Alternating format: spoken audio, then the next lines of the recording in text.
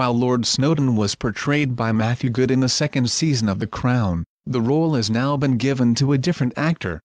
British actor Ben Daniels has been cast as Antony Armstrong-Jone's husband to Princess Margaret, it has been confirmed. Ben said, "After being glued to the first 2 seasons of The Crown, I am beyond thrilled to be joining the cast of this incredible piece of television. Snowdon was such a dynamic and complex man, I'm really looking forward to playing him." Ben has enjoyed some high-profile roles over the years, including his part as Finn Bevan in Cutting It and James Steele in Law and Order, UK. He also took on a 7-episode stint in political drama House of Cards as Adam Galloway.